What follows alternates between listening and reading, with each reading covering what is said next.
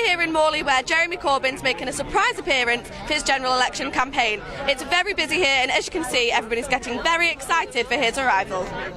So why are you voting Labour? I'm sick of Tories, to be honest. I'm a teacher and I've just seen cuts to education. My school's made a lot of people redundant, the frozen budgets. I haven't had a pay rise for 3 or 4 years.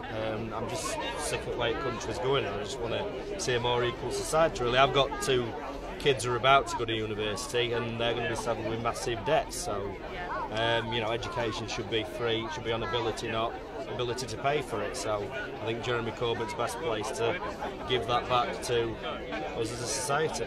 And obviously there's a lot of speculation that, well, people don't think that Jeremy Corbyn is a suitable leader. What would you say to combat that?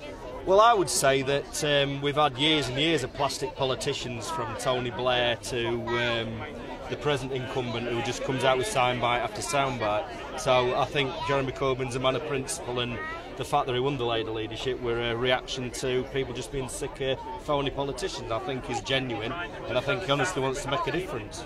I'm a teacher myself and a parent, and I'm sick and tired of seeing the threatened cuts in our schools. It's got to stop. I'm tired of seeing children who are hungry because of the school holidays and they're not getting fed. I'm tired of that. It's got to stop.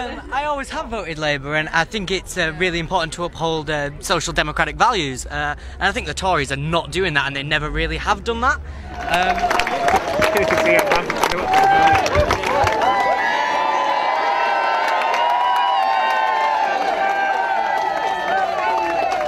And I was talking to head teachers at a head teachers conference. One of them, with tears in his eyes, told me he always manipulated seconds and more for some kids because he knew that was probably the only proper meal they were going to get all day.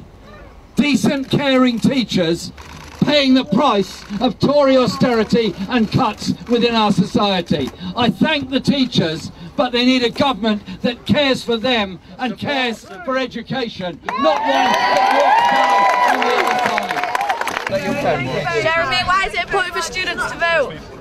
So their future is in their hands if they vote in the election, so we restore educational maintenance allowance for school students and those in college, and we restore maintenance grants for those at university. Thank you for helping us.